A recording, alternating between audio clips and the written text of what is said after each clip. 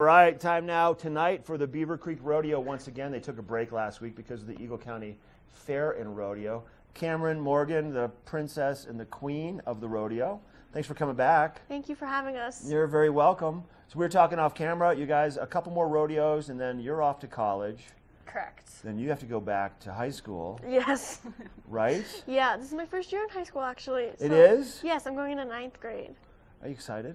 Kinda, yeah. I keep telling her she should be. High school's awesome around here. And where did you go to high school? I went to Eagle Valley High School, and Okay. it was amazing. Did you two know each other at school? A little bit. Even though you're going to college, so there's 4 years difference anyways. Yeah. We kind of met. We were both at the Charter Academy at the same time. At Edwards? Yeah. Yep, the one at Edwards. ECCA. Well, you know my wife then. I do know your wife. Yeah, Jen Sassy. Yes. Yeah. Yes. Oh my God, how funny is that? Hilarious. Small town community. All right, you're going to college. You're going to Ohio. College of Worcester. It's in northeastern Ohio, small school. And your uncle is a news reporter in Ohio. Yep. Wow, see all this fun stuff? Oh, let's reel it back in. We're just catching up. Rodeo tonight, 2 more. If people are just tuning in for the first time, wondering why you're dressed like this, what is your role? What is the rodeo all about? So we serve as ambassadors to the sport of rodeo. It really represents Western way of life. The cowboys, every event that they do in the rodeo started with something they did on the farm. Whether it's catching the animal to doctor it, riding the horse to break it. None of these sports came out of, oh, let's just have fun and do something stupid. They're all things that they had to do as How a about way the of burro life. racing? Okay, that's just... That one's a little bit more just let's have fun, but that one's not really an event. It's more just a way to get family involved and show them that it's not just these weird people that you're never going to meet. It can be you out there, regardless of where you come from. And Kamryn, there's always a celebration in Beaver Creek before the rodeo now. That's new this year. Yep. They have that party near the ice rink. Is that correct? Yes. Celebration? Okay.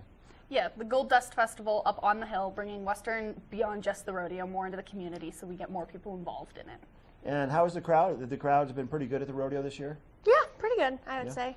And you two ride in. You introduce the rodeo, basically. Yes. You don't talk. You're not on microphones, but you're there carrying the flags, doing your things. And then what happens after that? Once the rodeo begins, what do you two do?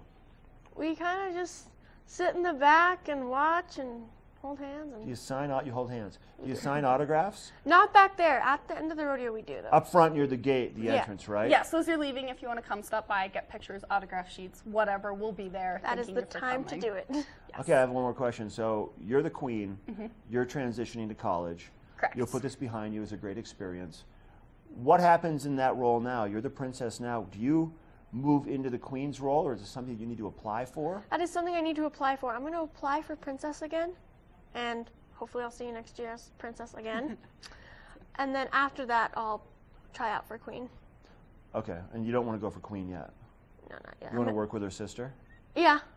So where's Brielle? Now, Brielle's your younger sister. Correct. Brielle just finished her reign as the Eagle County Queen, helping represent the other rodeo in the county, and she's hoping to try out for Beaver Creek and continue on her royalty experience. And I would make it crystal clear that this is not something that they just decided to do one day. They've been involved with farms and raising animals, 4-H club programs.